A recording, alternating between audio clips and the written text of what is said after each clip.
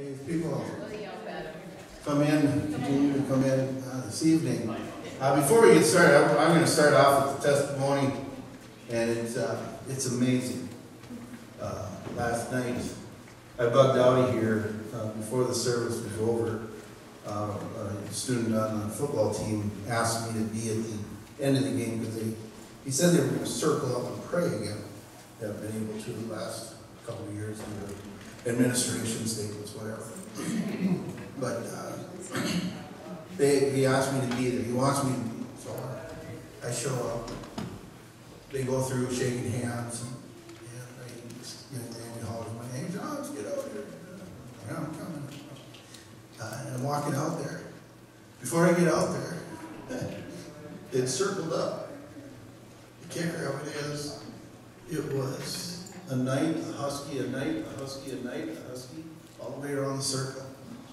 Both teams circled up. I'm telling you, young death is an amazing statement to me. They suffered a young man's death on their football team. And it rocked their world. And isn't it interesting? They're reaching out to the one answer that's going to give them comfort and strength. And Pillager High School suffered the death of a young girl, 8th grader, just recently. Funerals today, actually.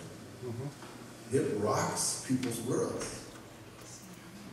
But it draws them to the one that can give them hope, that can give them comfort. So I just praise the Lord God for last night, what took place last night. 2 of the players, one from Pillager, one from West Central, prayed. And it was good. It was good. It wasn't we and them, it was us. God is good. Thank you for coming out tonight. We're going to go before our Heavenly Father in worship and praise. If you would stand with us. If you're able, sit if you need. We're flexible, right? Heavenly Father, we praise and adore you. We come to you. And we just lay before you our hearts and our lives. We thank you for all the things that you've allowed into us. Things that create that perseverance and that character to be the mature believer in you, Jesus. Those victories that you give us, that give us encouragement to go one more day, to press on, because we know you've won the victory.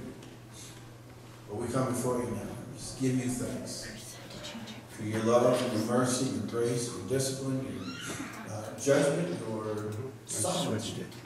I just cut it because I saw the background on that screen. Praise as we come down. In Jesus' name. Amen. Amen. Praise God.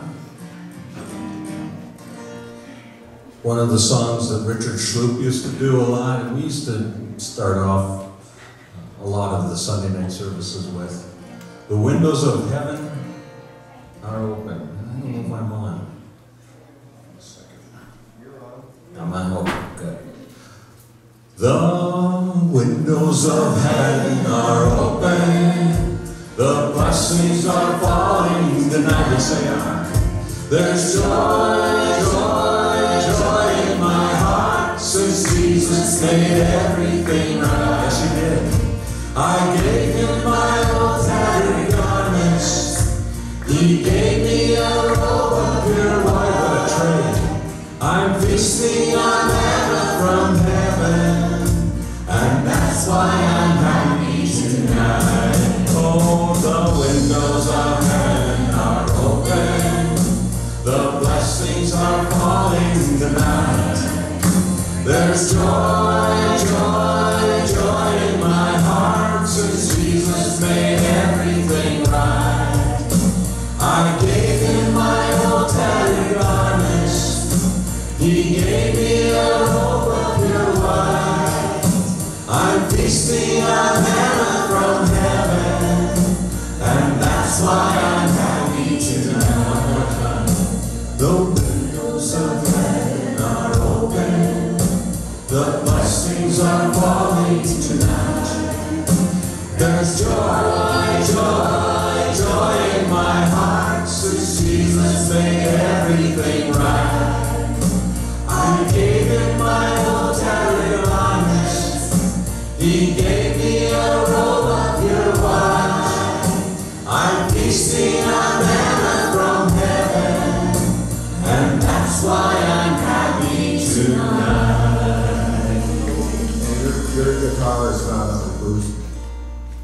It's what? It is not on. Okay.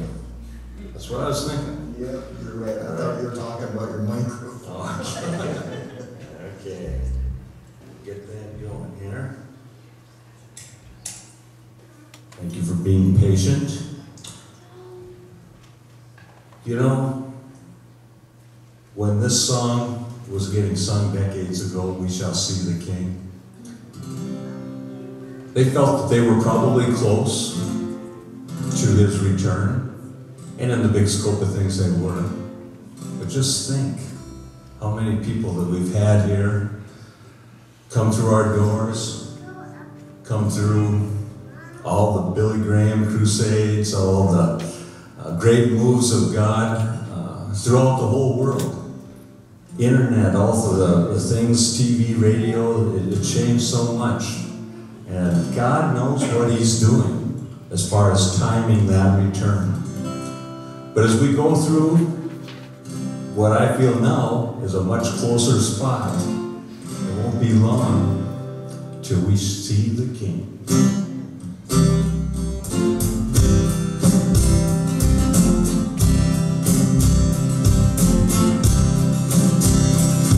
There's a blessed time is coming soon. It may be evening, morning, or afternoon. The wedding of the bride, united with the groom. We shall see the King when He comes. We shall see the King. We shall see the King. We shall see the King when He comes. He's coming in power. We'll hail blessed hour. And we shall see the King when He comes. Are you ready? Should the Savior call today? Will Jesus say, well done, or go away? My home is for the we shall see the King when He comes. We shall see the King. We shall see the King. We shall see the King when He comes. He's coming in power. We'll hail blessed hour. And we shall see the King when He comes. My brother, are you ready for the call? To crown your Savior, King and Lord of all. The kingdoms of this world shall soon be glory wall. We shall see the King when He comes. Oh, we shall see the King. We shall see the King. We shall see the King when He comes. Oh, He is coming in power. We'll hail blessed hour. And we shall see the King when He comes. We shall see the King. We shall see the King. We shall see the King. We shall see the King when He comes. He's coming in power. We'll hail blessed hour, and we shall see the King when He comes. Hallelujah, those Jews. We thank You, Lord, hallelujah, for Your promises that never fail. Help us to be a bride that's ready for the groom, Lord. We're looking forward to it. You know, some of those lines in there are a little bit scary.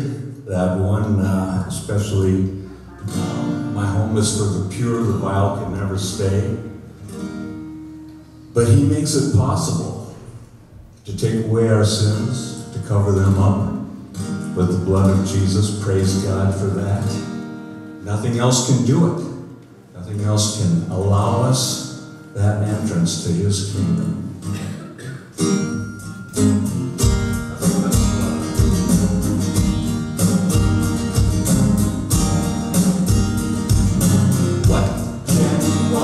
Away my sin, nothing but the blood of Jesus.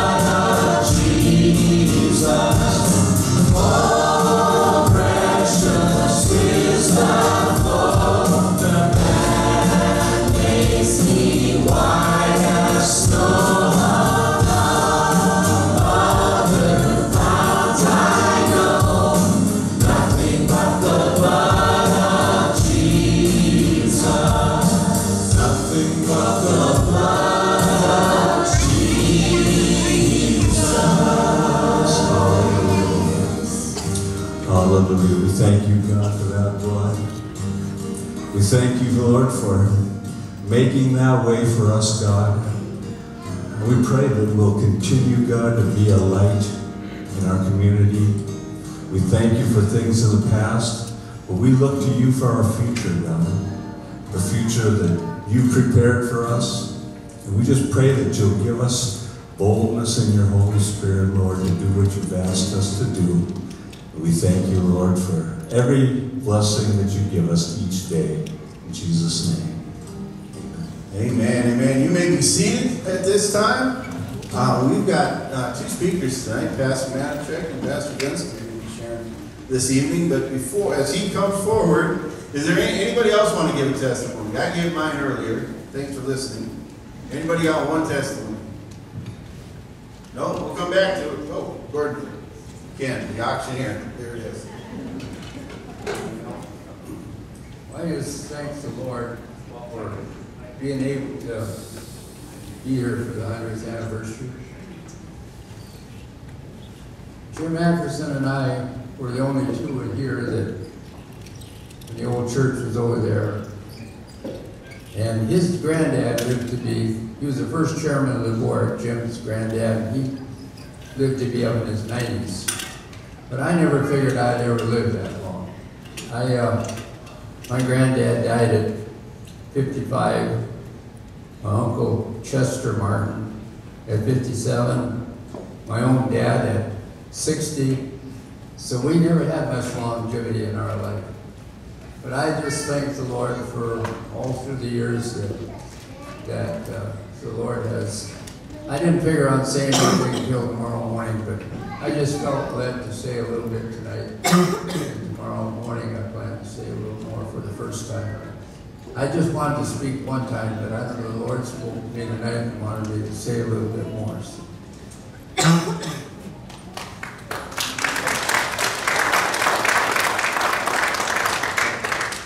Pastor Matejcek, take us away. Greetings to the Church of God at Casino. Does that sound like New Testament?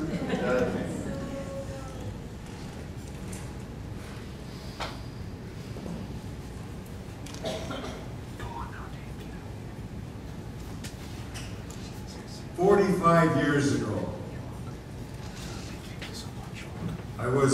I had graduated from North Central, and I was working in a grocery store while I went through North Central. I did 4 years and 3, and worked quite a bit of time in the grocery store. And after that, I got out of school.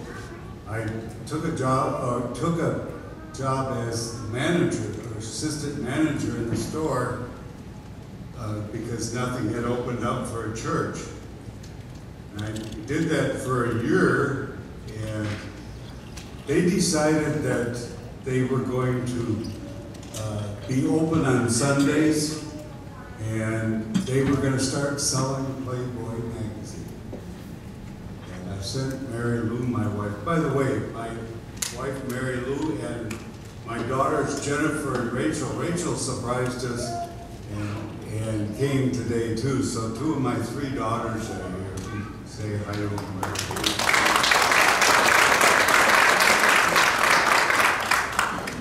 But they decided they had to sell Playboy magazines. And I had sent Mary Lou around. She went to other stores like Target and all these, and they didn't sell them at that point.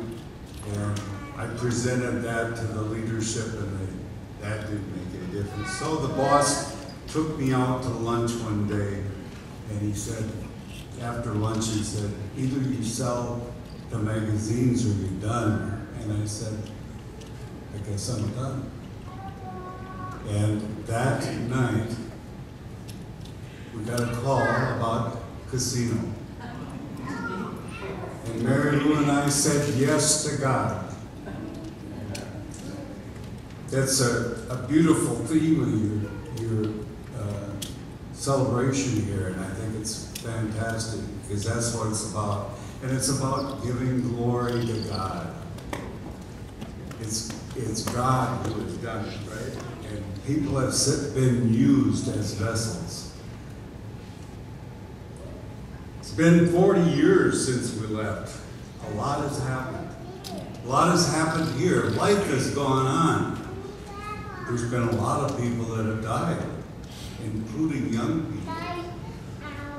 Our young people that met with us in the parsonage over here, and the teenagers that were in the orchestra and whatever, they're all married, and many have quite a few children, and a lot of them have grandchildren. Well, that's the same way with us. And many of you have gone through a lot of trials. A lot of trials during that time. And some of them are really hard. So did our family. We went through a really tough time. And I'll never know why God did put us through that trial. But I do know the operative word is through. We got through the trial. And that's what God is about. God is good. I personally, in health, had 3 heart attacks, bypass surgery. I survived a massive heart attack with a miraculous technology, new technology at the time. I didn't have any side effects, even though they told me I didn't even know I had a right side. It was totally not there. And then I got diagnosed with cancer. And the amazing thing, I had 70% cancer cells in my bones. I've got multiple myeloma as the disease. A month after I started treatment, they took a bone biopsy for a study that I was going to be in, and guess what? They didn't find any cancer cells. I think that's kind of a God thing. The thing that happened is that the chemo is what has me not really being able to walk very good. My legs have gone bad, but God was through there through it all. That's what I'm telling you. God heals, and life goes on. That's what God is about. There's a lot of memories back here at the casino. A lot of good memories. And this was the only church that we pastored. And so this flock has always been my flock. We've always tried to keep up somewhat over the years. We came back many years, and then there kind of was that lapse, and then we were able to make contact with some of your ministers that have gone out in their ministries and to be a part of their ministry. And what a blessing. And that's part of the heritage of this church. When Bruce asked me to speak, somehow the Holy Spirit or God impressed on me, remember the call. Remember the call. And that's something that I want to leave with you, or remind you of a few truths that we have. I call them fiery truths, and I'm not a fiery preacher. I was never known as a long-winded preacher. I was probably more known as one of the best fire keepers in the furnace that we had to keep. And I told people I enjoyed cutting the wood and splitting it. It was one of those things you saw results immediately. You know what that's like. And in ministry, sometimes you don't see results. But first of all, remember the call to ministry. And I say, remember the call, and I can say, remember your call. Maybe you were called to ministry. We're going to go to the Word. 1 Samuel chapter 3. And we're going to read about a little boy. Meanwhile, the boy Samuel served the Lord by assisting Eli. Now in those days, messages from the Lord were very rare, and visions were quite uncommon. One night, Eli, who was almost blind by now, had gone to bed. The lamp of God had not yet gone out, but Samuel was sleeping in the tabernacle near the ark of God. Suddenly the Lord called out, "Samuel." "Yes," Samuel replied. "Well, what is it?" He got up and ran to Eli. "Here I am. Did you call me?" "I didn't call you," Eli replied. "Go back to bed." So he did. Then the Lord called out again, "Samuel." Again Samuel got up and went to tell Eli, "Here I am. Did you call me?" "I didn't call you. Go back to bed," Eli said. Samuel did not yet know the Lord because he had never had a message from the Lord before. So the Lord called a third time, and once more Samuel got up and went to Eli. "Here I am. Did you call me?" Then Eli realized it was the Lord who was calling the boy, so he said to Samuel, "Go and lie down again, and if someone calls again, say, 'Speak, Lord, your servant is listening.'" So Samuel went back to bed, and the Lord came and called as before, "Samuel, Samuel." And Samuel replied, "Speak, your servant is listening." You know, are we listening? Are we listening? Little Samuel was called. He heard the voice of God, and he went into the ministry. Paul. We know the conversion of Paul back in Acts chapter 9, and these are the two scriptures I'm going to read tonight. Verses 1 to 6. "Meanwhile, Saul was uttering threats with every breath and was eager to kill the Lord's followers. So he went into the high priest. He requested letters addressed to the synagogues in Damascus, asking for the cooperation and the arrest of any followers of the way he found there. He wanted to bring them, both men and women, back to Jerusalem in chains. As he was approaching Damascus on this mission, a light from heaven suddenly shone down around him. He fell to the ground and heard a voice saying to him, "Saul, Saul, why are you persecuting me?" "Who are you, Lord?" Saul asked. And the voice replied, "I am Jesus, the one you are persecuting. Now get up and go into the city, and you will be told what you must do." He was called. He was called. I see people out here in the audience today, for the congregation. You've been called into the ministry. How many people in the past have been called from this congregation since 1922? There's a list around someplace, I guess, but I know it's not complete. And if you think of generations, as was talked about on Wednesday night or Thursday night, the buckets, passing it on, how it multiplied. How many people, how many generations that kids that have left here and all their kids are in the ministry, or at least all serving the Lord. What a heritage. And that is for the future also. Are you going to say yes to God? Are you going to say yes to the call of God? And again, glory be to God. Glory to God for it all. Remember the call to the Word, number 2.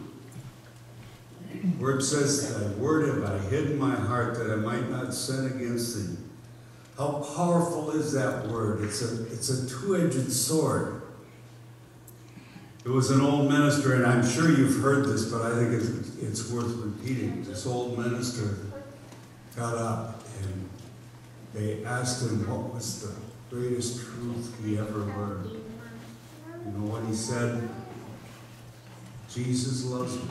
This I know, for the Bible tells me so." Isn't that great? That is the truth. The Word of God. Stephanie last night mentioned the Bible courses that we used to sing. We used to sing the Bible is what we did. And if I remember correctly, back then, that was in the 70s, the late 70s, the Jesus people. And the Jesus people sang from the Bible. What a great way to remember the Word of God. While I was here, I started reading the Word. You know, we all read hopefully we all read the Word. I decided I was going to read the Word from cover to cover. And I even, in one of my first times through, taped it.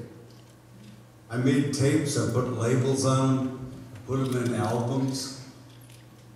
They would never be worth anything. Nobody's going to listen to me reading the Bible, but it was a practice and a discipline that I did for myself, and I read through the entire Old Testament and New Testament. That was quite a few cassette tapes back then.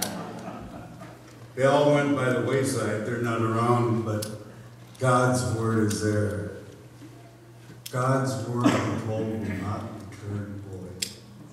How precious it is. The Word of God that's been preached from the pulpit here, whether it's Jim Menzies' pulpit or whatever ways back since the 10th, how many souls have been saved? How many lives have been changed?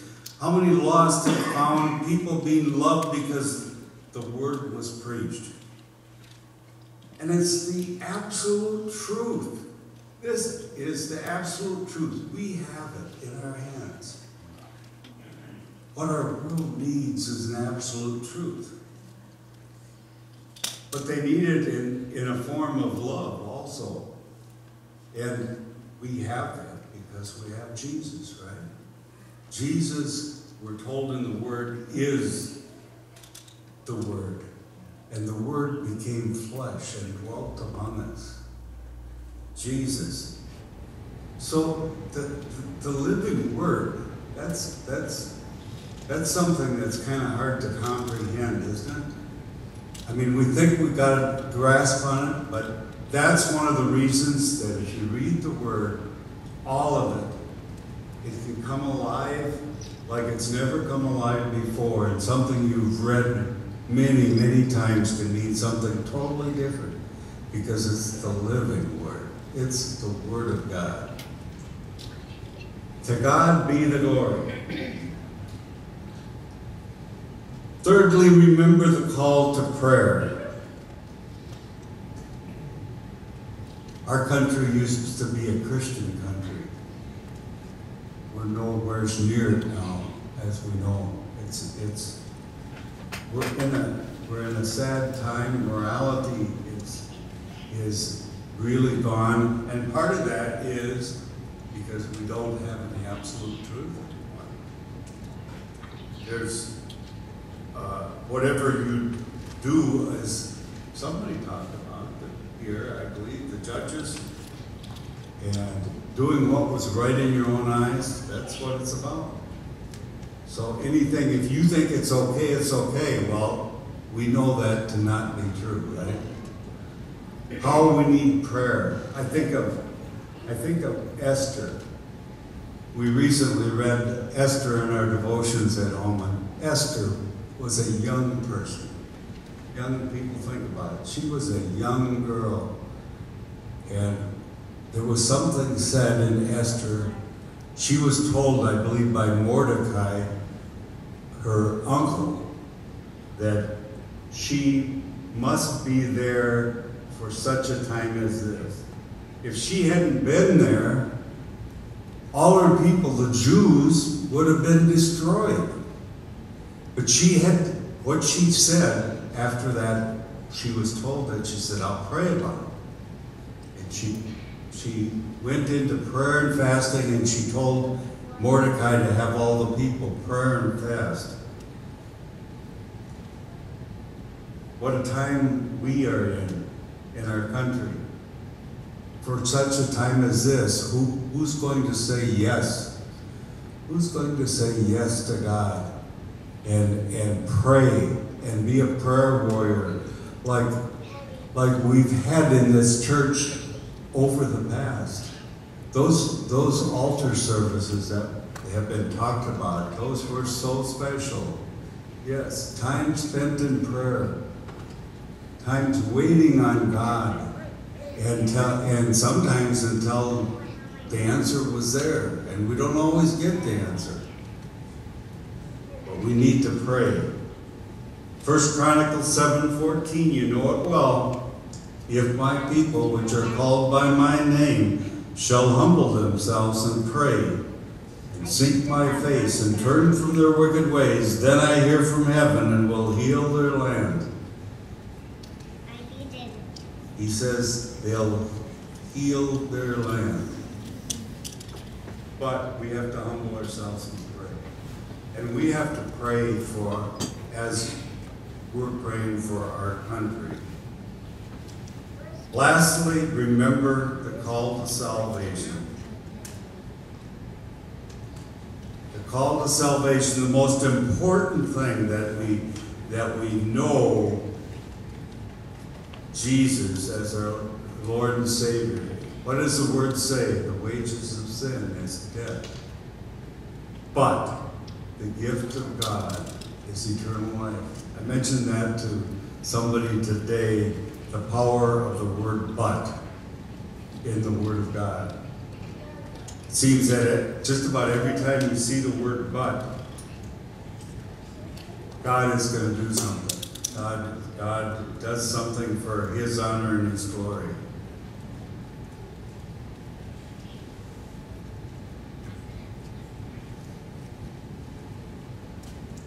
I don't know if Pastor Venzke, I told Pastor Venzke I was his warm-up tonight, his warm-up act.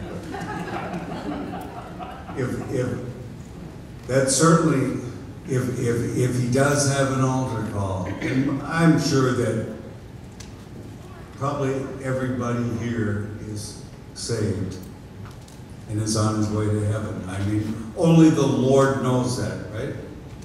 But the call for salvation, and to God be the glory. We're celebrating what God has done in the last 100 years and is still doing. My challenge is to remember the call. Think about that, and maybe that'll be something that you can remember, that will stick with you. Remember the call. Remember the call to ministry, to the word, to prayer, to salvation. To God be the glory.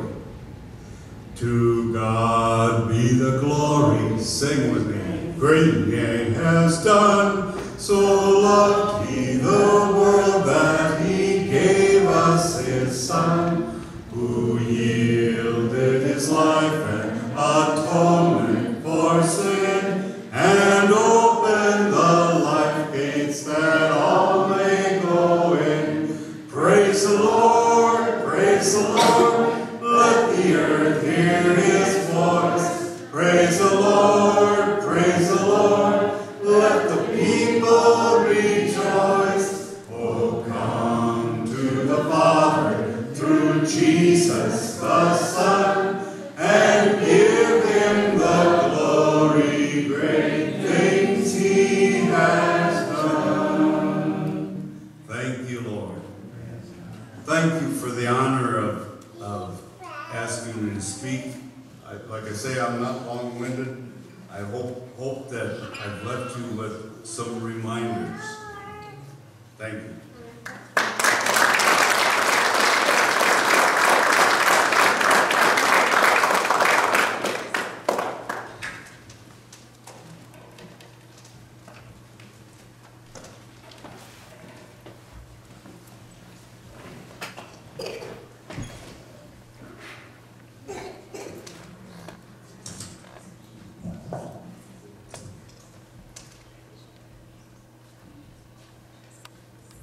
Amen. Thank you, Brother Matejcek.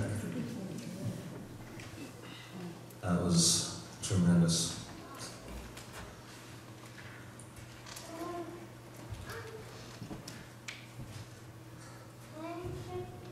The year was, I believe, 1992. I left off with Pastor Dave. Jan, you'll have to look at the video, I guess, anyway. But anyway, that's where I left off last night. And thank you for firing that wood stove, helping Dave with the wood stove anyway. That was one of the bottlenecks I talked about in the church last night, and the Lundstroms were the last to get in on it. After Pastor Dave stepped down and took a business over in Brainerd, the Hills came. Lois, a farm girl from Wisconsin, and her husband Joe came, and spiritual people of prayer. And the church continued to grow while they were, it really never really let up. I would say there was solid growth from the time of Leroy Nelson. Sometimes it would flatten out a little bit, but it kept ramping up. And we were doing great. But you know, sometimes the pastor and the leadership hit a little bit of a rough patch, I guess I would call it. And the only time that I've been on the board that we drew upon the leadership of the district to help us work through that, and praise God for good spiritual leadership, accountability.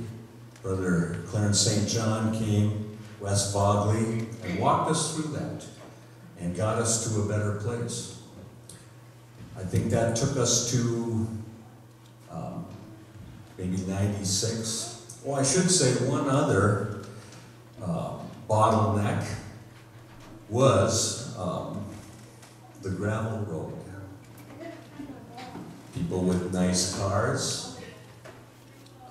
don't like the sound of that gravel hitting the bottom of their rocker panels on their vehicles. And we had 2 miles of gravel, and it usually didn't get real muddy, but it gave us dirty cars. Some of us are used to that, but others that kind of like to try to keep their cars nice. I think probably a few people thought, man, I don't know if I want to wash my car twice a week or whatever. So we finally got it through. I think it was during Brother Hill's tenure that we got a tar road up to the church. And that was a great day, because that's something that we've been fighting. I still remember, of course, when you're farming alongside of it, you see what's going on, and I still remember Tom Horn on prom night.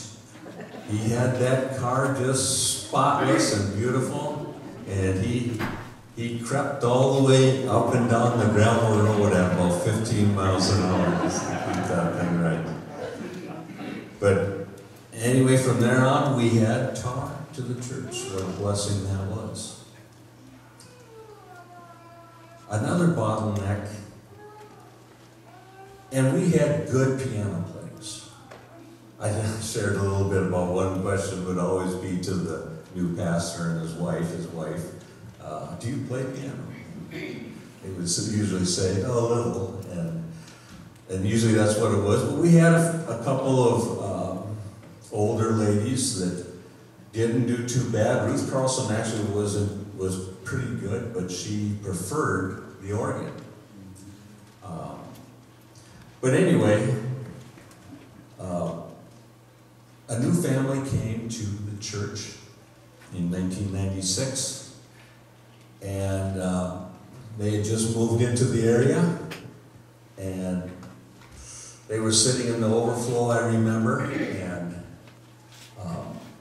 somebody said to the Ramseys, do you play piano? And Mike got a funny look on his face, and she plays a little. He lied. When she got behind the piano, I would say a bit of a bottleneck opened up, and that allowed us to move to the next level with the music here at church. And praise God for that, praise God for that. Mike Broberg. We had kind of it was a little bit of a difficult situation. We had two great candidates that wanted to come here, and the first vote was really tight, but the first vote, the guy didn't quite make it. We pulled in Mike Broberg, and he got voted in. I remember right out here when I first met him, they pulled up to the church, and I was in the parking lot, and he was just coming out of his car, and I knew he was 49 years old, but he was fixing his tie and had that crooked grin on his face when he was getting out. And I thought to myself, kind of a young-looking 49, and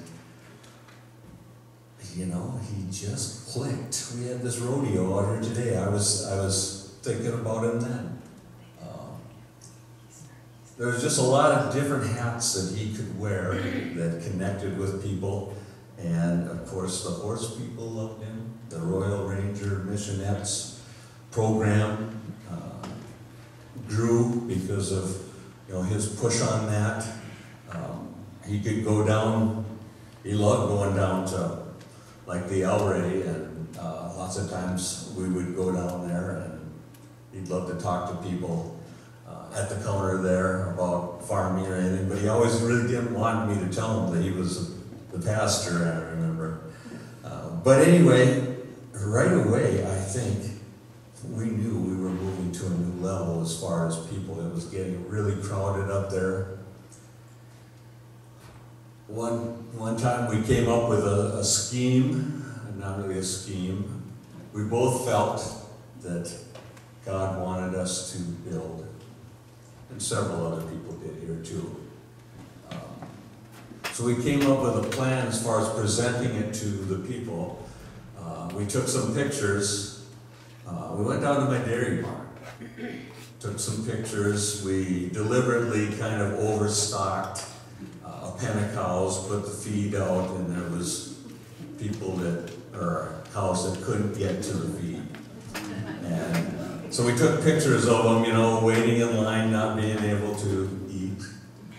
And then we happened to have a great crowd the next Sunday, and we took pictures, and I remember the Bob LaFlex family was in the back with not quite enough space to even get in the pew, so we'd set up some chairs, but it was very overcrowded, and so we kind of likened the two together and kind of did a presentation on slides anyway, and the people, they were on board.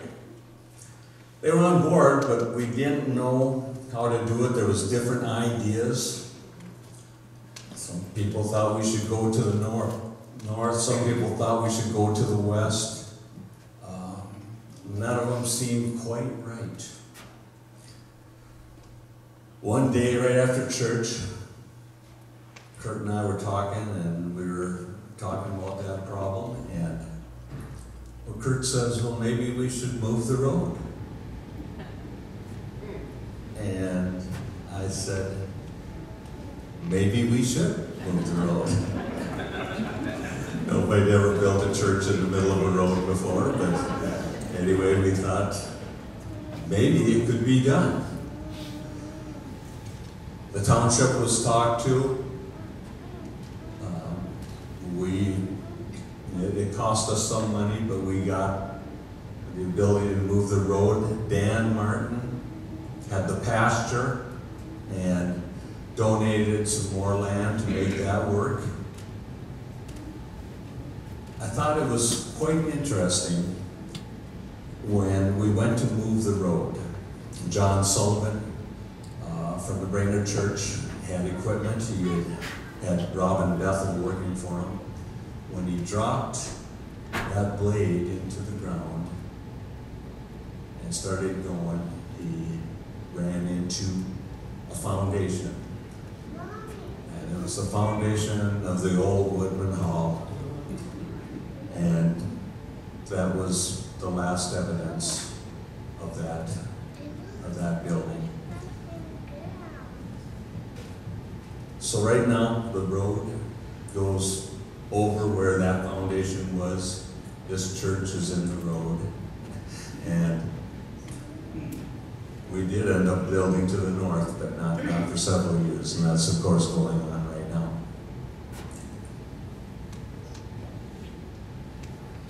Of course, it was talked about, Karen, you did a great job last Sunday night, let me tell you, covering what we went through as a church when Mike got sick. We'd always had young pastors here, except for Loyal Miller, and he was in better shape than most young pastors. But we had somebody that was facing a life-threatening illness. That was new territory for us. We never had to deal with that before. But God walked us through it. It was a difficult time, a difficult year for everybody, but it changed us. It changed us for the better. And I like what Karen said. When you go through something like that, the church doesn't argue about the color of the carpet. And that's exactly right. You see the bigger picture on things. And, you know, God gave us the grace to get through that. And the Brobergs as well, as difficult as it was. Youth pastors. We started paying youth pastors. I think John Langer was the first one that was hired from the Brainerd Church. And I didn't write down a list on that. I know that, of course, Richard last night talked about it. Dennis Moon, he was a paid youth pastor, but he gave all the money back. But we went on, you know, of course, since then we've continued to hire youth pastors. That was probably also a bottleneck that was taken care of. One of the youth pastors that we hired was a young man by the name of Dan Johnson. And, well, God's will, God's hand was in that. A builder, a servant leader. I don't know how many times I come up here and there's Dan Johnson pushing snow. What an example that he's given to us. And I think maybe Mike Broberg before was the longest tenured, but Dan and Karen have definitely blown away that record, and we thank God for every year. I started talking about spiritual battles when we started this series. Have they ended? Of course not. The Woodman Hall can come back. It won't look like the old Woodman Hall. But what are we going to look like in 2050? Our young adults now are playing volleyball out here on Tuesday nights. What if a sports bar starts up down the road, and you know, you can play volleyball there and with some Mike's Hard Lemonade and have maybe more fun, some people would say. It can happen. It can happen. It can only happen, though, if that demand is there. The Woodman Hall lasted for 50 years. And the only reason that it failed, got torn down, was because the young people lost interest. They had an alternative that they went to instead. We have to continue to do that. As a church, we have to offer that alternative of truth that the world doesn't have. As long as we do that, until Jesus comes, the Casino Church will be a force. I want to thank you for listening to this series. And as has been being said, to God be the glory.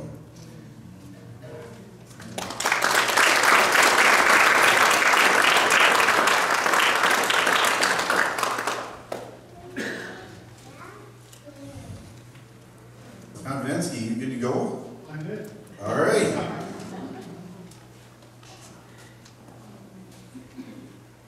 Can I be down here? Yep, you want the pulpit? Sure. Just the stand. Now, is that, where's that pulpit from? You didn't do it today. Usually Bruce gets the guy, golden Venzke pulpit. That's what I thought I heard, yeah. Oh, God is so good. That's my message. You can be excused. God is so good. Amen. Amen. How many of you are in the teaching profession? How many? Can I see your hand? Terry, you were in teaching. Okay. All right. All the teachers, I'd like you to come up here. Teachers and administrators. Julie, are you here? Is Julie here? Okay, future teacher. Here she comes. Hey, Julie. No, that's not Julie. Former teachers. What are you talking about? Your daughter, Julie. Oh, okay, Julia. Yes. And Justin. Justin. They're in the nursery. It's Julia, not Julie. Julia. Ah, So that's you're why talking you're all confused. Okay, okay. Now, Now, that's all right. That's all right. That's fine. We're good. We're good. We got 4. That's enough. All right. Now I'd like all the kids to come up and form a line behind them. And Carrie, you are going to be our Joshua leader. Okay. So she's the Joshua leader. All the kids. Come on, grandkids, kids, people, older people that feel like kids. Kurt, you're welcome to come. Okay, you got to come on this end. Okay, all right. I'm looking for 24 people, so. Okay, well, this will be enough. Okay, thank you guys. Okay, so let's sing Joshua at the Battle of Jericho, and you guys march around and come back up here, okay? You do that. Okay. Joshua at the Battle of Jericho, Jericho, Jericho. Joshua at the Battle of Jericho, and the walls came tumbling down. Joshua at the Battle of Jericho, Jericho, Jericho.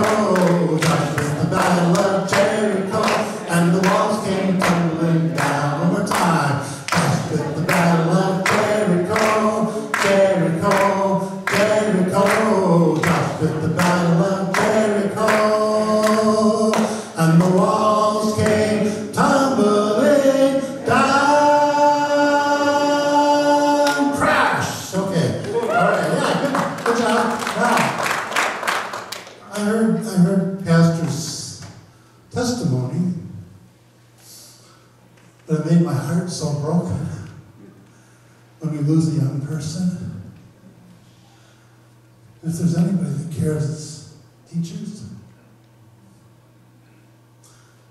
and Christians. And if they die without knowing Jesus, whose fault is that? I preached a sermon a couple weeks ago. What's the matter with you? What's the matter with you? That's from an old song in the 70s. I think. What's the matter with you? Hey, what are you going to say? And it's basically what the Jewish, or not the Jewish, the Jewish the Italian mothers and dads would say to their children, what's the matter with you? They do this. Everybody do that. So the next time your wife or husband is doing something foolish, say, okay? You have permission to do that. I might be a little foolish. That's because I'm getting older. Maybe? Okay.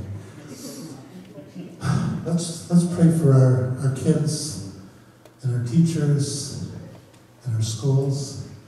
Let's pray for America. Okay, can we do that? We'll take a long time. Let's pray. Father, we need you. We need you, Lord. We need you, Lord.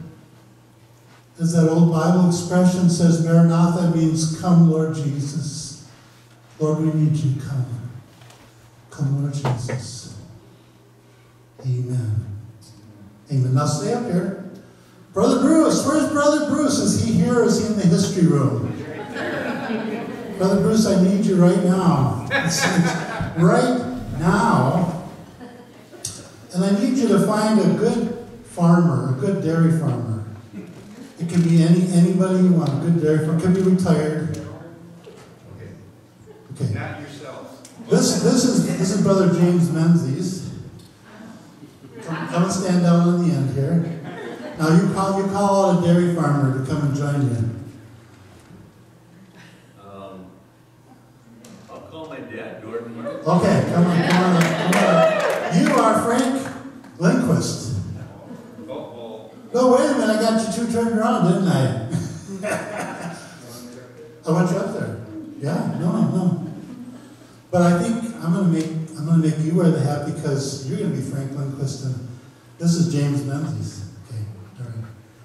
Your dad gets to wear the hat. I know he's got the perfect do. I hate to have it get messed up, but you're willing to make it. You do anything for Jesus? Amen.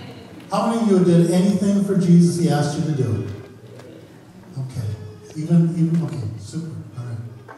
So I don't have 24 people here, but I just want to give you the picture of all of these pastors that have come before.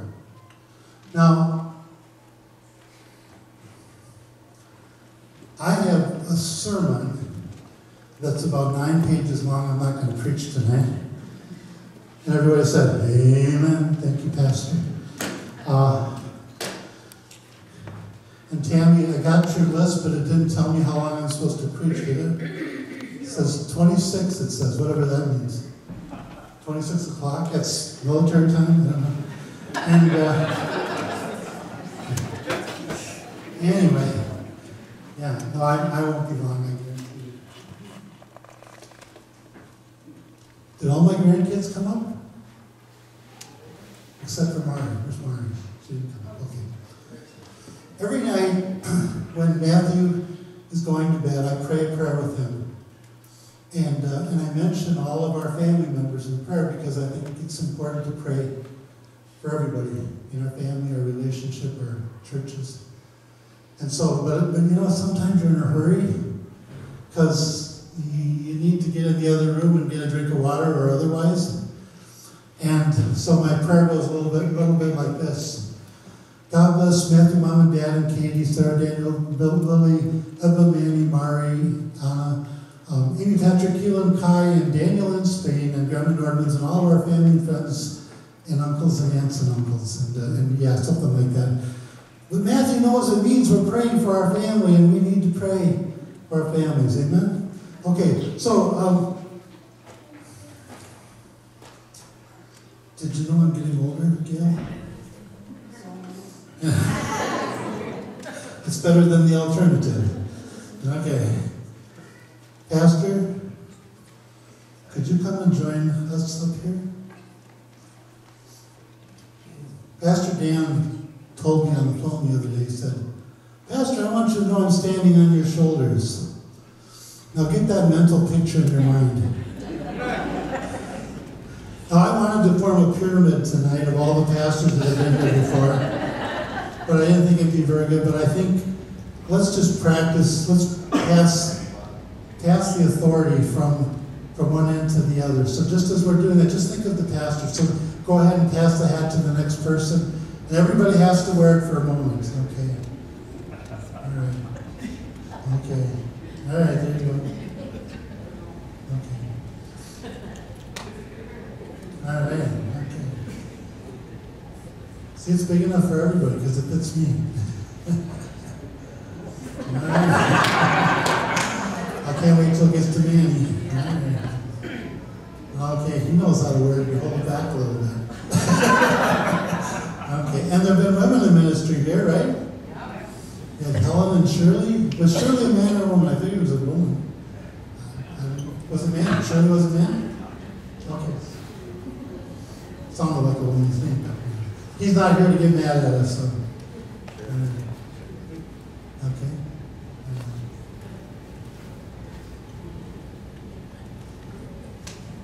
So, Pastor Dan, have you ever worn a hat like that? Not like this. Okay, here we go. Let's applaud the man of God who is now in authority here. Let's applaud all those young people as they go down and sit back down in their chairs. Thank you, guys. And I want the hat back, by the way. Thank you. I'd love to give it to you, but my wife gave it to me for a present. So. All right.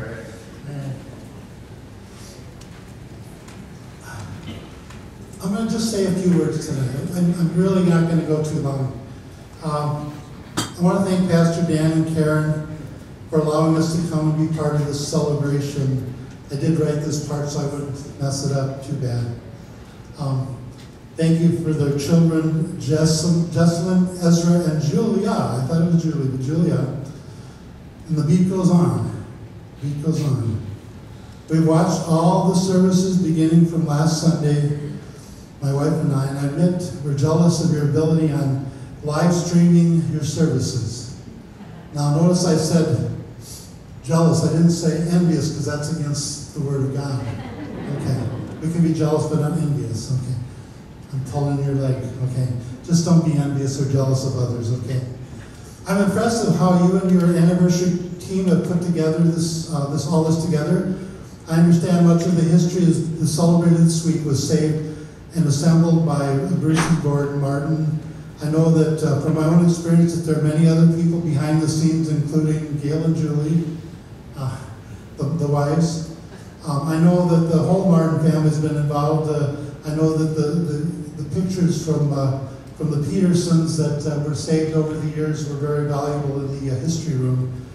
And thank you, all of you that have put effort and energy into this, including the wonderful rodeo today. I think we should give everybody a hand for the wonderful rodeo.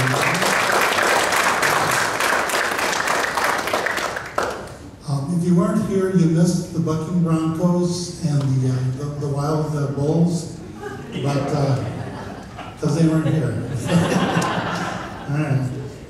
I want to thank the worship leaders who've been providing all this great music. I especially enjoyed the one song,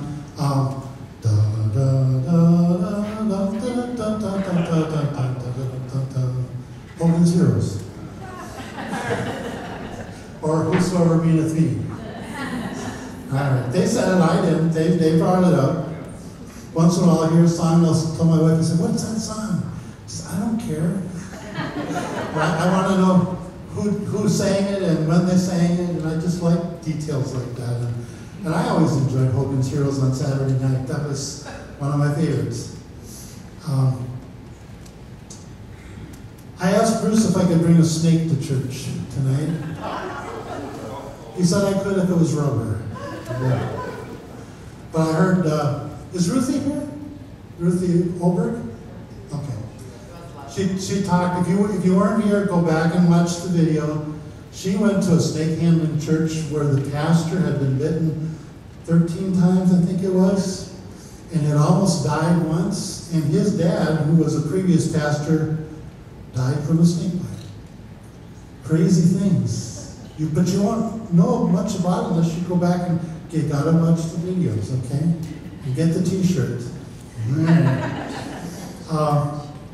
And so I enjoyed Ruthie. Ruthie did a great job because she forgot her notes at the motel. That's not why she did a great job, but she did a great job without the notes. And she did have a wonderful PowerPoint that was playing behind the speaker. I I enjoyed Ted Jensen. I never knew his story before. I guess, Gail, I'm getting old, I forget things. I'm sure Gordon told me that story about Ted Jensen many times, but it's been a while. I forget, But if you don't know that story, you got to go back and listen to Ted Jensen.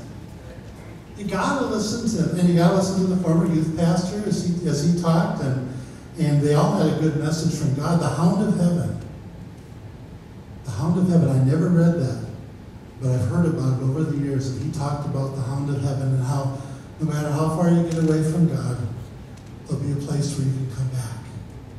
There'll be a place where God is waiting for you to come back. And then I have a note here. Talk about what Leonard Matejcek said tonight. It was really good. Okay, next. It was really good, but I don't have time to elaborate, okay? And tomorrow's going to be a great time of personal sharing in Sunday school. And I hear that the pastors' wives are encouraged to speak there. The rest of the week they were told not to. No, I'm just kidding. Wendy, do you want to say anything? Tomorrow morning. Are we going to be here tomorrow morning? Okay, well, if we are, then she'll be here for Sunday school, I think. 10 o'clock. Okay. 9:30. Bruce, you gave me the wrong time. No, it's 10:30. Thank you, Dan. You're so forgiving. We have each other's back, right? Just don't stand on mine. Oh, man. And what a wonderful food that was provided this afternoon and that's been provided tomorrow. I guess it's going to be a great chicken dinner. I know if I'm allowed to say that. You said don't tell everybody because it's all provided. So, So I'm just going to give you a little background of our journey, and also I just want to hit a couple highlights of the beginning of this church. First of all, I think I'm the person that discovered where the name Casino really came from. Now, I kept asking Bruce and Gordon and Calvin and everybody, saying, do you really know where the name came from? And so every time I was in the library, or every time, we didn't have internet back then. This was back in 1982. 40 years ago, my wife and I came to this church right after the anniversary, the 60th anniversary. So we're here 40 years later. Gordon hasn't aged a bit. But I remember shortly after I came to the church, he said, a testimony service. He said, yeah, I'm 50 years old now and I can't pull myself up in the haymow anymore. He always could pull himself up, just grab up there and pull himself up. And he said, I'm 50 and I can't do it anymore. I remember some things, the good things. There's always been a ladder. At our barn, I grew up on a dairy farm, there was always a ladder. And I never saw anybody just go up on their own without a ladder. But apparently this man did. So, at least that's what he told us. All right. I was at North Central, and I didn't know what I was going to do with my life. I started out as a music major, and then I changed to a pastoral major. But I didn't have anyone in my family to tell me how to become a pastor. Like, how do you apply to be a pastor? How do you get your credentials? Nobody at North Central was telling me that. And a friend of mine came alongside me one day and said, you need to apply. You need to apply. So I applied to get my credentials, and I went through the process, and they told me, they said, we've approved you. So I went to the credentialing service, and I found out I was approved to be a Sunday school teacher, basically. I got Christian workers papers. So they didn't approve me as a minister, and I was really embarrassed because my family all came to see me be licensed as a minister, and I was only a Christian worker. They didn't tell me that. But they recognized that I wasn't in active ministry yet, and I needed to really be in active ministry before they wanted to credential me. So long story short, eventually that did happen. But anyway, at the first church we were at, we were asked to come to Stillwater just to kind of help out. And my brother was the children's pastor at the time, so I helped out with children's church and Sunday school and music and things. But right when I first came to the church, there had a funeral. It had been one of the biggest funerals they'd ever had in the church. And the funeral was for William Whitman, who was one of the founding members of this church when they became Assembly of God Church in 1928 or 25, whatever, 25, I think. William Whitman was one of those, and he was come to the church there, and he had just passed away before I came. So I had a connection with Casino. The reason I have a connection with Casino was because his wife was grieving the loss of her husband. And so one of the first jobs I had was to make sure to visit Violet Whitman on a regular basis. And that's where I learned to drink coffee. Because when you go to Violet's house and she offers you coffee, you drink coffee. I never drank coffee before. I kind of like it, you know, but my parents didn't teach us to drink coffee. Okay, so I had that early connection with the church because when we were starting to look for a church, when we finally were feeling like God was leading us to make a change, and I applied to all the open churches that were in the state at the time. One of them was Casino. And guess who put in a good word for me from Stillwater all the way back to Casino? Violet Whitman. He drinks coffee. Among other things. I guess she liked me a little bit. And interesting fact, Violet's son, oh, Paul, are you here tonight? There he is. Paul, would you get up? We got to congratulate you for all of the years your family has served God. Okay. Paul and Bill were both living in Stillwater, and Bill was part of the church, Bill Jr. And Bill and Ina became very good friends of ours because I'd go to visit Violet, and Bill and Ina shared the duplex with them. So I get to see Bill and Ina all the time. And even though Bill was a trucker and I didn't see him a lot, but he was there. And then 30-some years later, about 30 years later, we go to Moose Lake Church, and guess who two of the people in the church are? Bill and Ina Whitman. So the continuation of the blessing of God. And you're gonna see that as you start to search around your community. You're going to find people that have connections from your past. So, number one, I just want to say God is good. Some of you old timers will say all the time, and He is. God is good. Oh, you don't have to say that. But that's what a lot of old timers say. If you just said that, you become an old timer. Okay, and not Alzheimer's, old timer. Okay, and I thought maybe Jen would be here tonight and she could be one of the teachers going with Carrie around the church, but didn't make it tonight. That's all right. She's probably out there watching. Anyway, I want to share scripture with you. This is the only scripture I'm going to focus on. I'm just going to read through the scripture. This is what I believe the Lord gave me to share with you tonight. And He gave me this about a week ago. Psalm 145. So if you don't remember anything I said tonight, remember 145. How do you remember that? I'm always into numbers and trying to remember numbers because I'm terrible at remembering numbers. So I'm always trying. So you can think of 14:5. You can think of 1 and 45. You can think of anything you want, but try to remember Psalm 145, okay? So I don't know, is it your 45th anniversary? You can think 145. I don't know, but I think you need to read this. I will exalt you, O King, O God, and with gratitude and submission and wonder will bless your name forever and ever. I'm reading from the Amplified Version, so there's a few extra words, but it's wonderful. Joyce Myers uses it, and so do other good preachers, okay? I'm one of them, okay. Every day I will bless you and lovingly praise you. Yes, with awe-inspired reverence, I will praise your name forever and ever. Great is the Lord and highly to be praised, and his greatness is so vast and profound as to be unreachable, uncomprehendable to man. One generation shall praise your works to another and shall declare your mighty and remarkable acts. I didn't read the whole thing. But one generation shall praise to the next. Melissa knows the Word of God.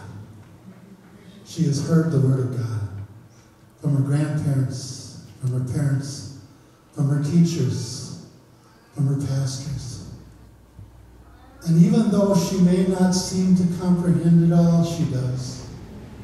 And when we all get to heaven and we're all free to run and roam any way we want, she's going to be just as alert as anybody there.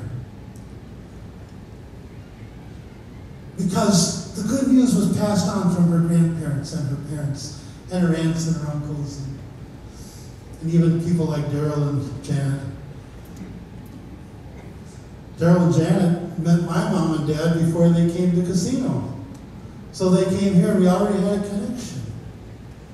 And he was the first paid youth leader. You remember we'd give you free coffee sometimes?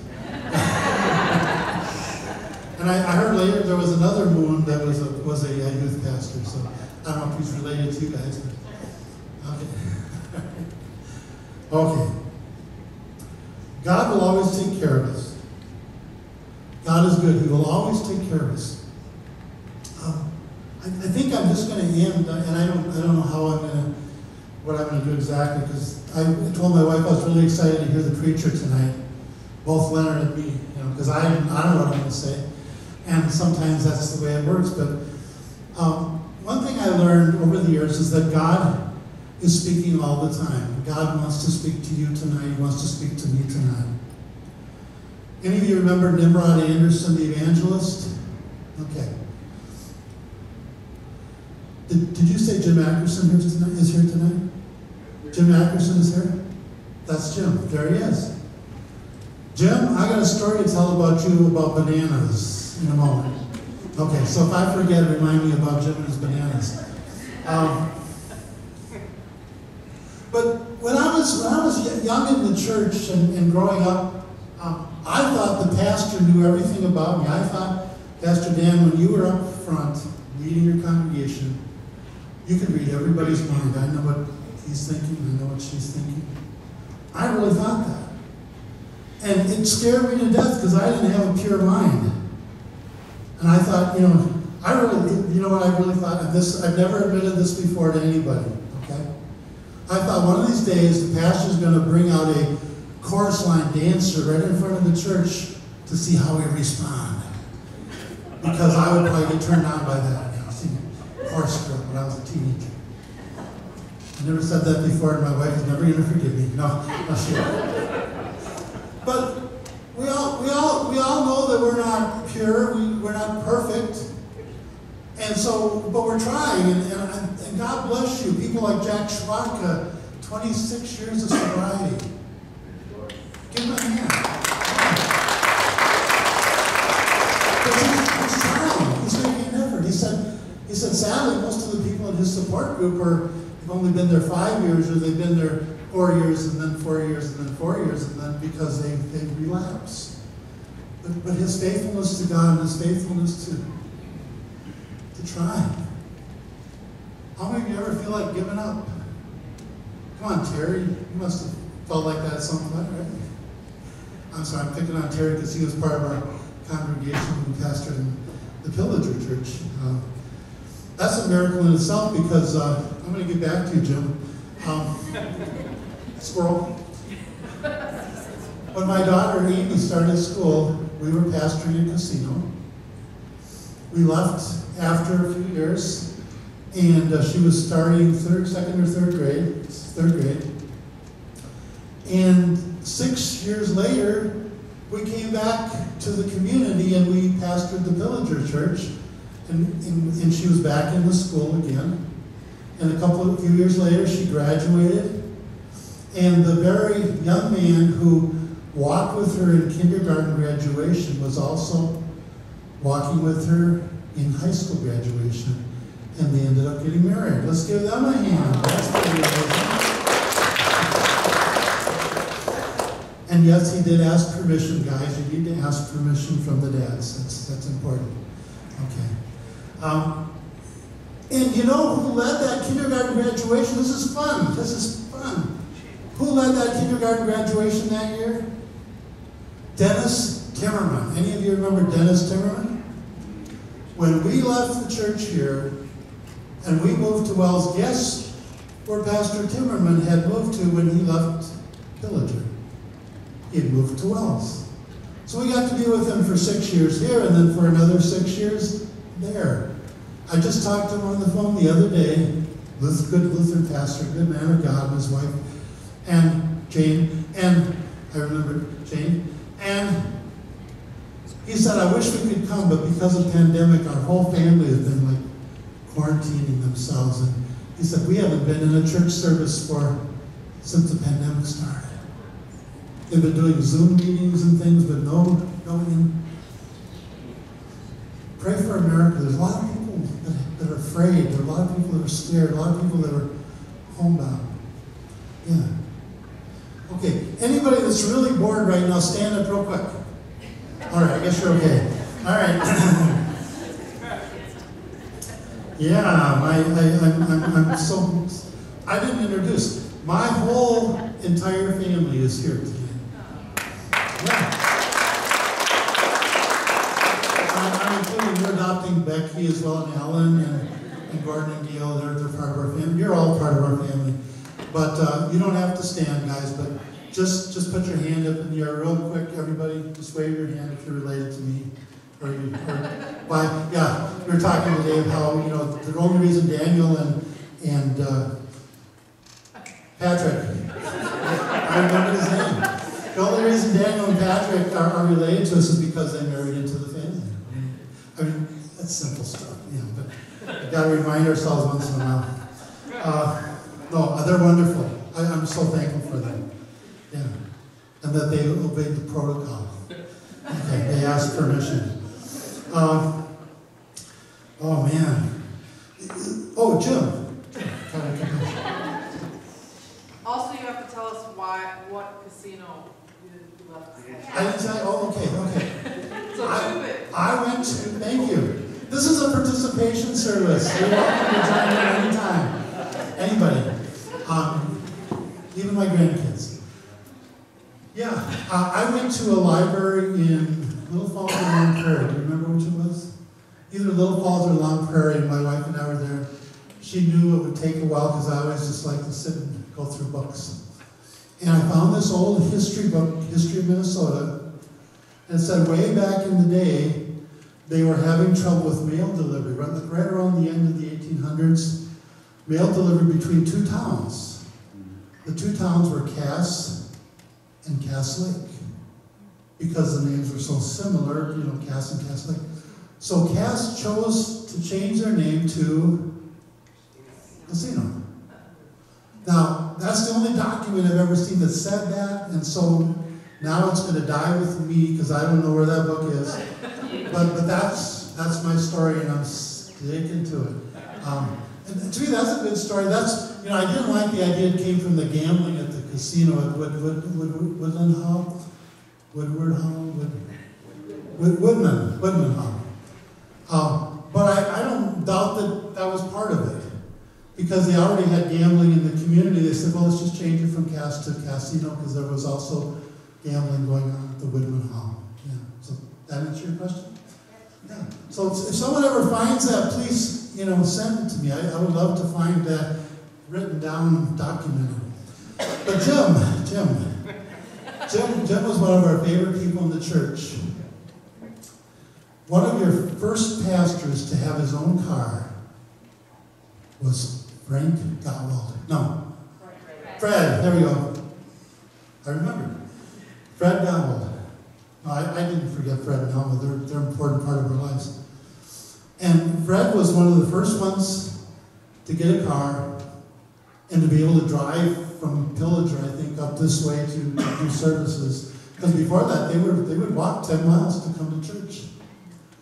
And one day, Fred Gottwald was driving to church, and he drove right past Jim. Could have picked him up probably, but I don't know why. Maybe he was just going for Sunday tea or something. I don't know, but he splashed water all over Jim.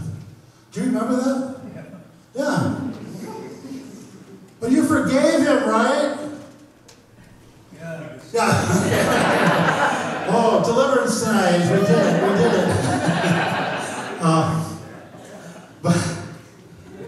But Jim was a prankster, and he still probably is. I got a letter in the mail. From the White House. And I had sent a letter to President Reagan telling him I appreciated the work he was doing, telling him that we were praying for him. And I got a letter back. I got a picture of him riding on a horse, which I was so impressed. I mean, it could have been a press secretary that did all this, but it was a signed letter from the president, typed out thanking me for our support. And so I mentioned it in church. And a few years later, I'll get back to Jim. A few years later, when George Bush Jr., George W. Bush was president, I sent him a letter, and I also got a letter back thanking us for our prayers, our support. Again, don't know if it was his real signature or anything like that, but boy, we need to pray for our country, don't we? Pray for our leaders, no matter how good or bad they are, pray for them. Because God loves America, and God wants us to pray for America. But anyway, back to Jim. A couple of days after I got a letter from President Reagan, and I mentioned it in church on Sunday, I got another letter in the mail from the White House. From Jim Ackerson. Because Jim and Nita lived in a White House. And just wanted to let me know that he was thinking about us. So, I believe God can speak to us. Nimrod Anderson taught us, evangelists, that God is speaking all the time. He just wants us to take time to listen. Right, Gary? Gary, are you listening to me? Okay. Yeah, I know you are. Gary, we were talking about you this afternoon, that how you and Carrie met, and I remember, that guy back there that spoke to Leonard. We were talking about you guys. And I said, the first time he invited them to the church, the Eswitha family, and that's, I think, maybe how you guys met or got more connected than just fellowship meetings. Well, anyway, I got to ask Gary to speak at a men's breakfast over in Staples one day. And that was the first time he did public speaking. So between the two of us, we made him a successful minister. And thank you, Gary, for hanging in there and continuing the work. And Carrie for putting up with him. You guys are wonderful people. I have no idea how, they didn't tell me how long I could speak, but I'm going to, getting back to Jim.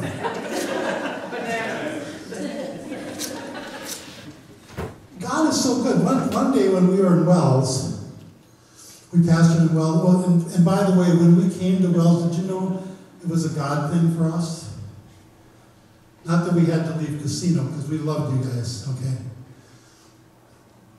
This man of God hears from God, okay? One day he said to me, he didn't even know he was hearing from God. One day after we'd been here about 6 years, he said, Pastor, it's okay if you ever think about leaving the church.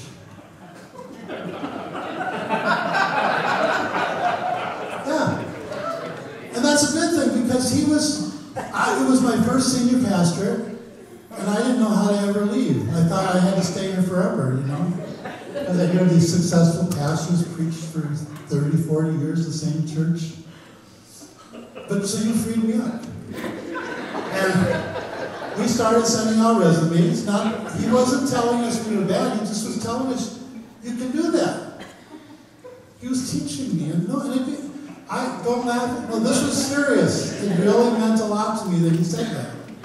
And so we put out these put out advertisements to the different churches, what they call resumes. And we got a call from a little church, Eagle Bend.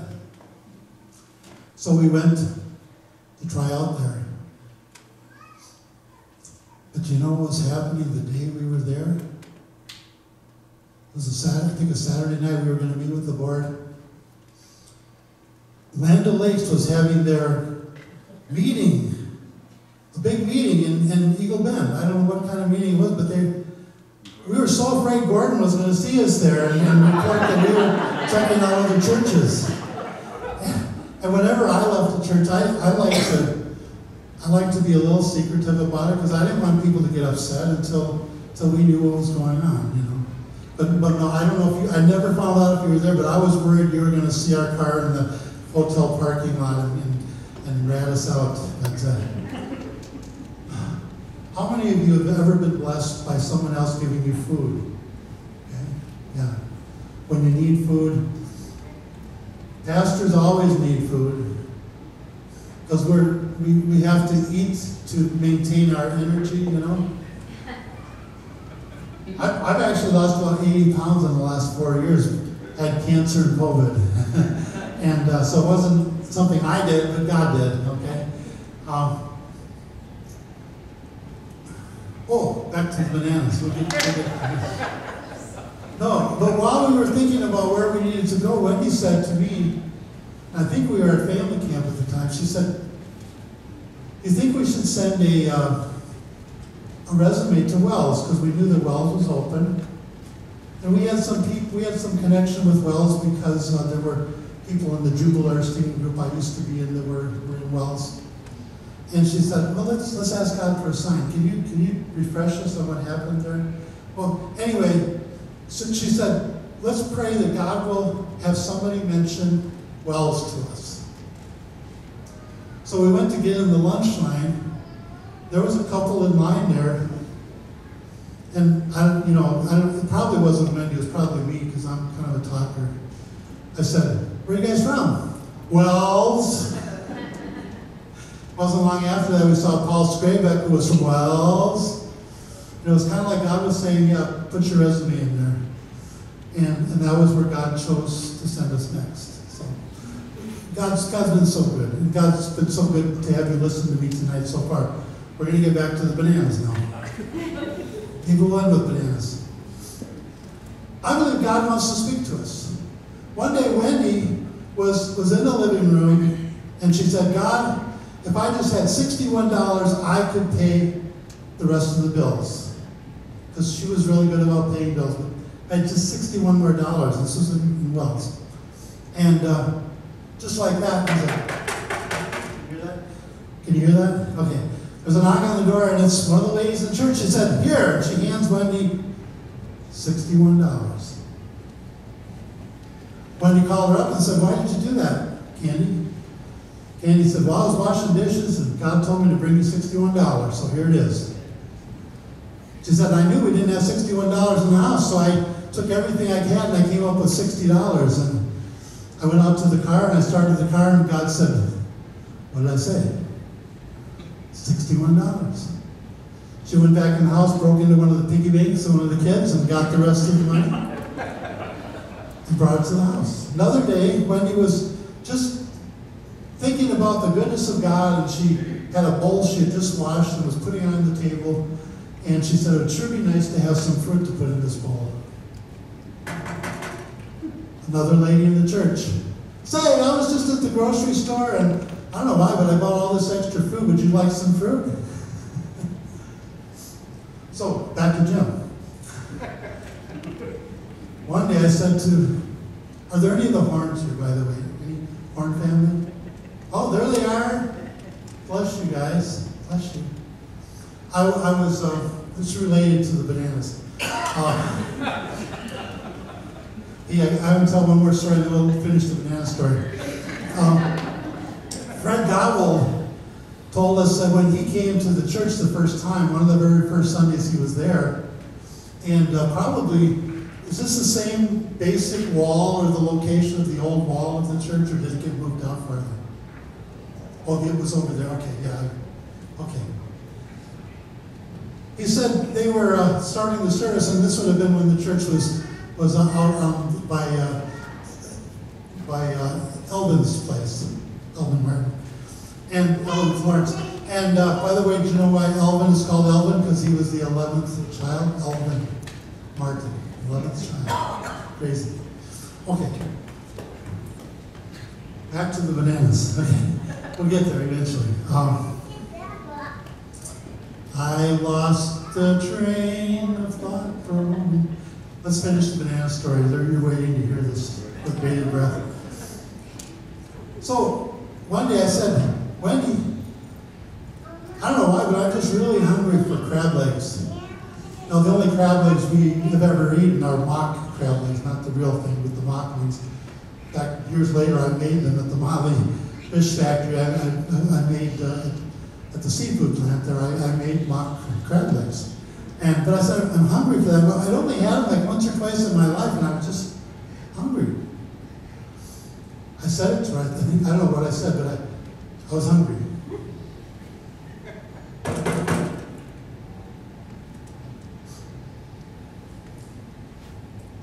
David Horn, part of the family that started this church years and years ago. David Horn, one of the descendants. There's another one back there. Tim, not Tom, because I always get confused. Tim. I think Tom was the original Horn. I think was the dad Tom. I don't remember what the dad's name was. The original dad, who had 10 kids and 1 daughter. Yeah. Okay. My wife said, "Hurry up." Okay. We got to get back to the bananas. So to knock at the door, here's David, and he says, "Say," that's what you say in Minnesota. "Say, could you use some mock crab legs?"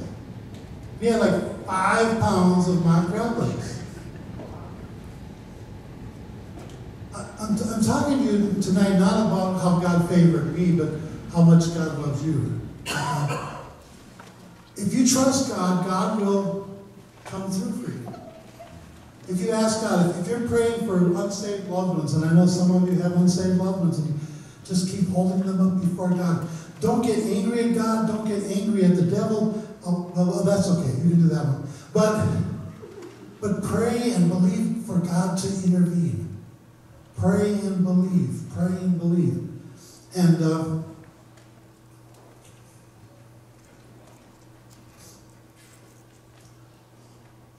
I'm on that track, going in the other direction. So David gave us mock crab legs.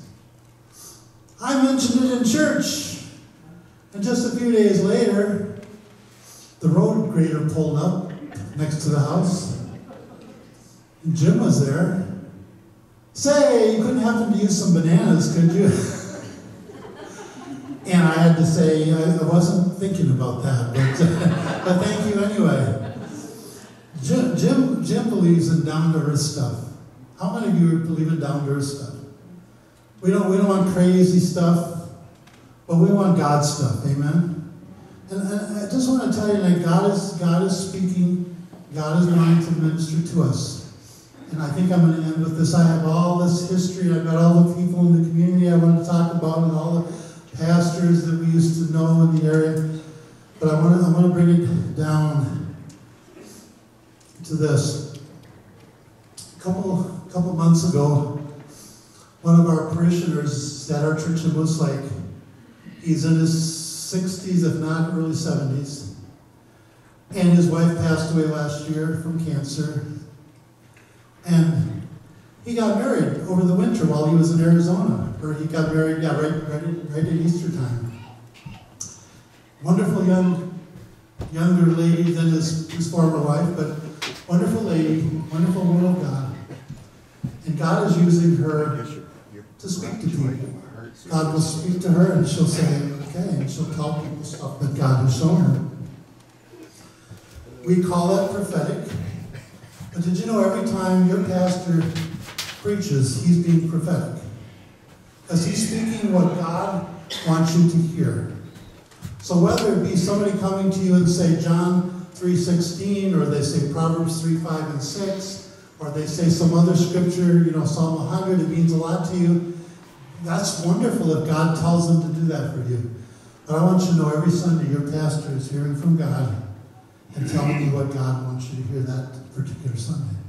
If we didn't believe that, we wouldn't be doing this, would we? God has this, this is secret. No one else knows about this.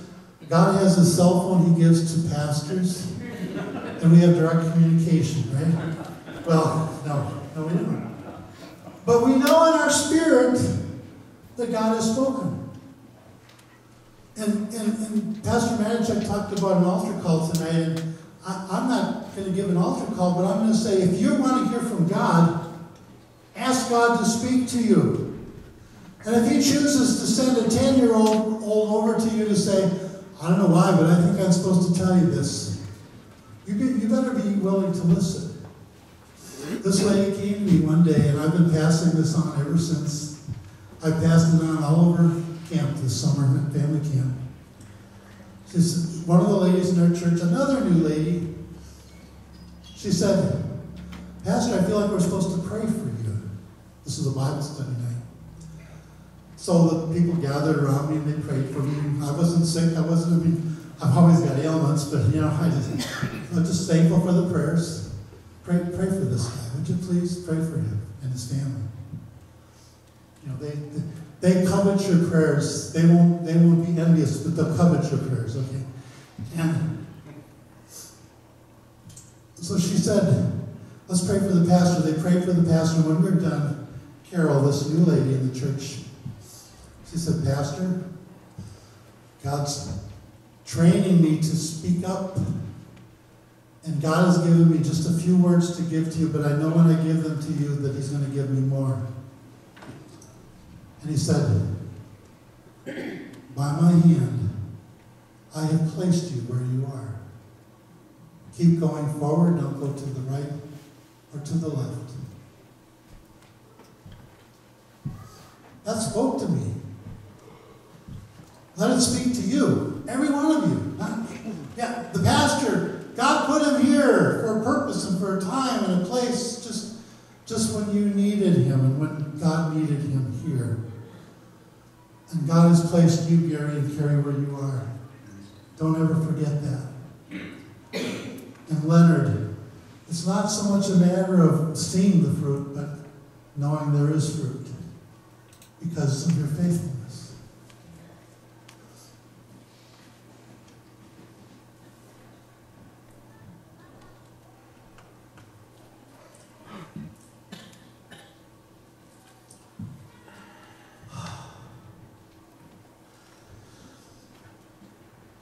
I really like this hat. I'm not sure how to wear it. I think it's this way. Is this right? See, it's even a little big on me. The number one point is the goodness of God. We've heard that during the week about the goodness of God. If you were here when I was pastoring, you remember one thing I always used to tell you? No matter what's going on in your life, no matter what's good or bad going on in your life, what are you supposed to do? Praise the Lord. Who said that? Did you say that? Oh, okay. Oh. Now at this point, I thought maybe Becky remembered. No. But when we praise God, miracles happen. I know it's hard to take me seriously. When we praise God, miracles happen. So, if you're having struggles with your family, bring them before God, and then thank God for them right where they are, because He has been watching over them all the time. He has been watching over this church all the time. He knows what's going on. Not everything is perfect.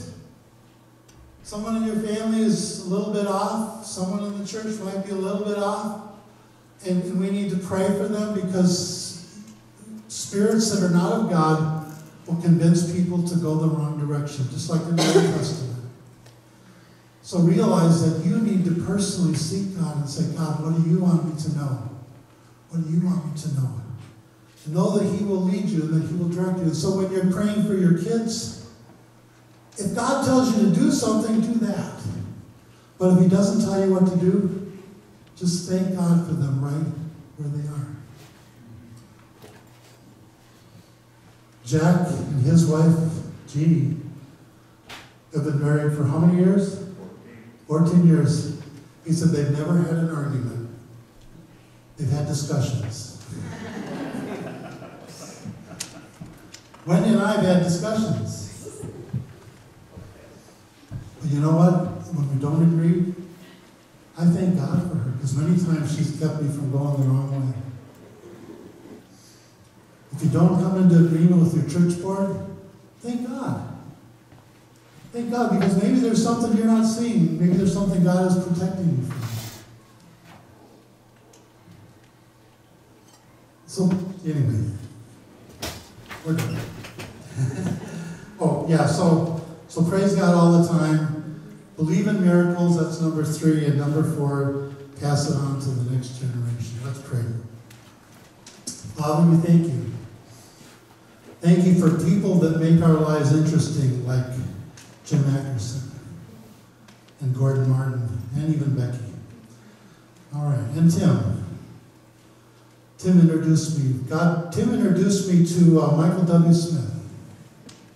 What a wonderful musician. I never met him personally. God, thank you for the uniqueness in the body of Christ. Thank you for Pastor Dan and his wonderful wife and how they lead this church. Thank you for each member that participates and puts things together. Lord, we just ask you, first of all, help us to remember the goodness of God and believe in the goodness of God. Secondly, help us to praise you in all things and for all things, knowing that you are working all things together for good. Help us, Lord, to believe in miracles, and then finally help us to pass it on to the next generation. In Jesus' name, amen. God bless you, brother, and thank you so much.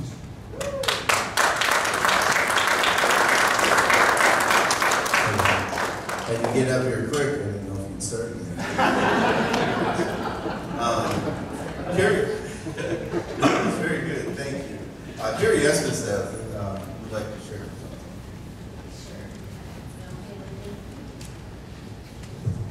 I just wanted to share that both of these pastors have made such a difference in our life, and often we don't have a chance to thank people for that kind of thing. But we're really thankful. I'm thankful for, well, it's kind of, here, I'm going to go right through so that I'm not with my back. So my back. But when you had us go do Joshua and did the Battle of Jericho, Len may remember when we had Teen Talent back in the day, and I played that song with my trombone. And I got 3rd place in the state, and there were only 3 people. So, but both of these pastors have made such a difference in my life. I mentioned the orchestra, and that, how many of you played in the orchestra? Yeah, that was awesome. That was a good connecting for us. And with Pastor Venzke, he didn't do a very good job about bragging about his kids, but I'll do it for you.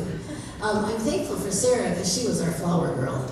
And I heard later that they bribed her with a doll to be my flower girl. And I thought, you know, they probably didn't have a lot of money, and they went and paid for that doll. And that was so nice of them.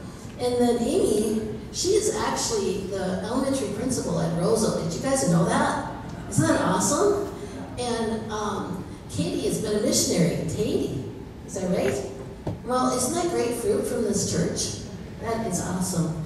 And then Gary and I are in a really interesting position because we've pastored with these people in the section. So we've been like mentored by Pastor Venzke. When Pastor Len was here, I was from 8th grade to 12th grade. And when Pastor Venzke was here, we were in college. And it's really nice to come home from college and know that you have someone cheering you on to go in ministry. So we really appreciate that, and thank you for asking Gary to speak at the men's breakfast. And also, Pastor Dan has been such a blessing to us. Yes, and he's actually the presbyter. Did you guys know he's the presbyter of our section? Yeah. And Gary's the assistant presbyter, and that works really good presbyter at all, but he'll give devotions now and then at the meeting. So we appreciate Pastor Dan for doing that. Now, and we really do thank the Venskes for being there beside us, not just growing up, but as pastors in the section, other pastors we could look for to. I remember going to the Pillager Fellowship meetings, and it wasn't too long before Matthew was coming along. I know he's such a joy in their lives and all of our lives as we follow him. If they're not friends on Facebook, you better, because he's the most fun guy around. But Lynn, I wanted to share, and I told them this before, how many of you do remember one sermon that has changed your life? They say, like, you may remember 5 sermons, but how many of you remember 5 people that changed your life? How many of you do remember 5 people that changed your life? Well, I remember a sermon that changed my life, and it was Lynn's sermon. And so I think Bruce might remember this sermon, but he had talked about reading the Bible. And if you read the Bible so many days, so many chapters a day, or so many hours a day, then you would get through it in a year. So that was the end of January. So February 1st, when I was 14, I started reading the Bible. And I read it every day all through high school. Until someone said, you can't read the Bible at night, you have to read the Bible in the morning. Well, that didn't work for me, but I have read the Bible since. But that helped me, because through high school, I really didn't feel like I had a lot of the temptations. And I know it's because he put us on the road of reading the Bible. Do you remember that sermon? A little bit, yeah. So we really appreciate that, but also during the pandemic, we have the very rare situation that we were kind of like their pastors, because they came to our church online during the pandemic. And he even came and visited us and played his accordion. So I'm sorry you didn't get to see his accordion tonight, but he's pretty good at that. But I have a really unusual call in my life. It's to be beside Gary in ministry. But my real call has to do with going back to religious release time. How many of you went to release time in Pillager or taught, or any time and taught it? When I was young, I went to release time. That meant a lot to me. And then when we went to Palisade, they needed someone to teach release time, so we did that. But I appreciate what you said about a death of a young person. I had a young lady at release time, and she didn't go to church that I know of, but she came and rode her bike into our yard. And she said, I'm so glad that I'm a Christian. I taught her in band. Because I know that if I died, I would go to heaven. And it was through release time. And unfortunately that summer she did pass away in an accident. I spoke at the funeral, and I knew it made a difference. But now I have a really unusual ministry, and it's an undercover youth pastor at Pequot.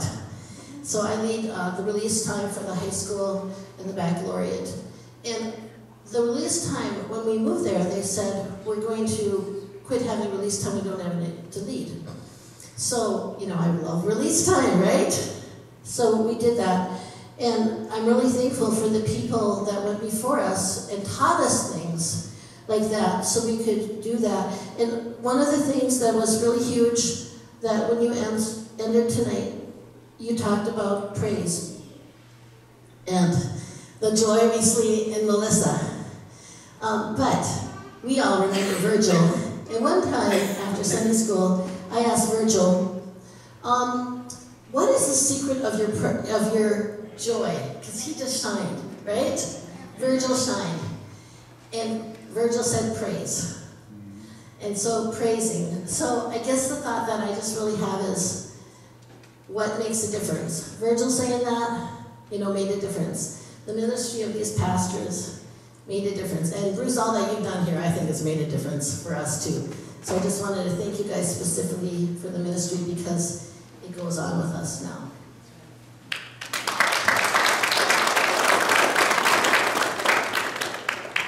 So with that, we're going to close down for the evening. I believe there's grub, food, something up there, up the ramp. Just follow your nose once you get out the door. Okay, but again, thanks for coming out, and if you're able to come tomorrow morning, 9:30 is the sharing time for Sunday school. 10:30 is the regular service. John, just making sure you know. If you're able to be there with us tomorrow morning, that'd be great. If not, as you leave this evening, God's blessing be upon you in your travels. Let's pray. Heavenly Father, we praise and thank you again and again for the testimonies, for your word being preached, being brought forward. Lord, the testimonies and the history of what has taken place here, Lord, as we look to the future, that we bear it very well for your glory and honor. Lord, the things that have been done in the past weren't in vain, but we carry it faithfully, loyally for your glory. We thank you for entrusting to us to be stewards of your word, of the ministry, and influence in this area. To you be the glory.